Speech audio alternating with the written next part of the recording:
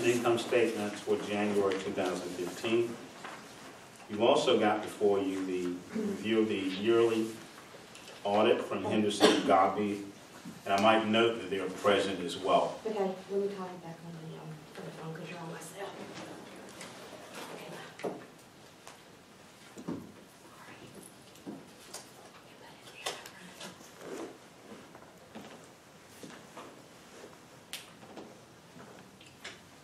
So first we'll deal with the compiled balance sheet for January 2015.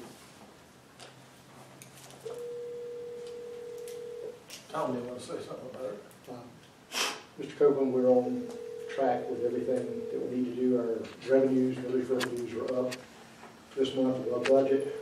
Our other categories are below budget as far as expenses, with the exception of a staff salary, and that was just because of the rollout of Mr. Ricketts.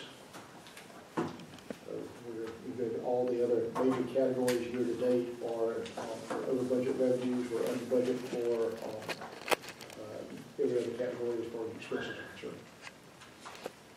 Tom, do you remember this time last year where we were on the millage revenue and where we this much over budget last year? We were slightly below budget. Okay, so it's not tracking the way it did last year. That was my question. We're tracking a little bit better this year. And we had one down one out of the 4 so far, out of the 7 so far, excuse me.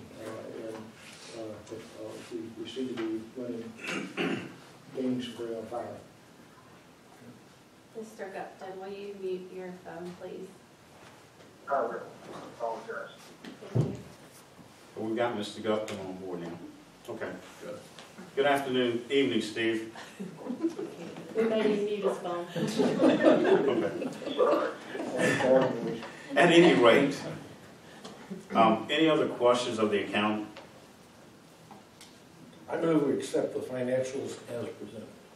Second? A motion and acceptance, all in favor? It's unanimous. Okay, you've got the independent auditors report from Henderson and Garvey. They're present to answer any questions. I don't recall this being submitted earlier. We sent it out via email. We Okay. got it via email. Any questions? Do you want to make a presentation? Yeah, you just say a few words. What we got in front of you is an actual, the year-end audit, which is June 30th, 2014.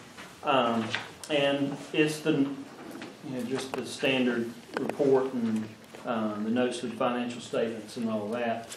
And also we gave you a couple other little things. One was a one-page little synopsis that gives you the statement of revenues, expenses, and changes in net position for the last 5 years.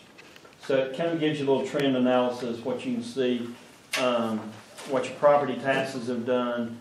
You can see there was a SPLOS reimbursement last year that you don't have this year, that you didn't have a previous year. Other income's pretty level. Total income this year was $2,994,000.